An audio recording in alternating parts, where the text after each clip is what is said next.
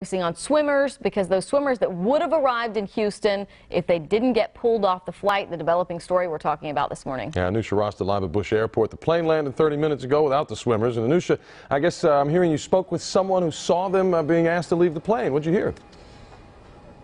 Oh, and that's right. That person told me that he was sitting next to someone who noticed that somebody tall who looked like an Olympic swimmer, who recognized him as an Olympic swimmer, was being asked by one police officer to get off the plane. So he describes that for us. He says that the police officer came on to the airplane, asked that guy to pick up his stuff and to get off the plane. So the gentleman took his water bottle and exited the plane. We do not know which Olympic swimmer it was, though, but you're looking at video right now of two American swimmers leaving the airport in Rio de Janeiro, being asked to go to the police station so they can be further questioned about this very strange street robbery story. Ryan LochteGate, Gunnar Bentz, UT swimmer Jack Conger, and James Fegan of San Antonio. These are the four swimmers who reported that they were robbed at gunpoint in Rio. And so we are told that two of those swimmers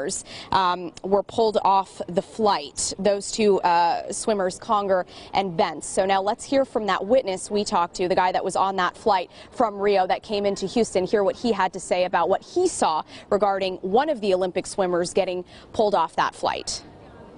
They came and escorted him off the plane. And did you catch the guy's name? I did not. He didn't even sit down. He never sat down? He never sat down. He was just tall. Well, I'm sorry. It's okay. He was just tall. Of course, everybody for me is tall. So he was just tall, and they just took him off the plane. And Conger, Bentz, and Fegan, again, are still in Rio. They are being questioned by investigators who are skeptical about their story of the street robbery. They are claiming that the facts just don't add up, and so they have to remain in Brazil, according to their attorneys, for as long as it takes for police to sort this all out. Meanwhile, Ryan LochteGate is reportedly back in the United States. He was asked to answer questions as well, but he had already made his way back to the U.S. Reporting live from Bush Airport, Anusha Rasta, KPRC Channel 2 News.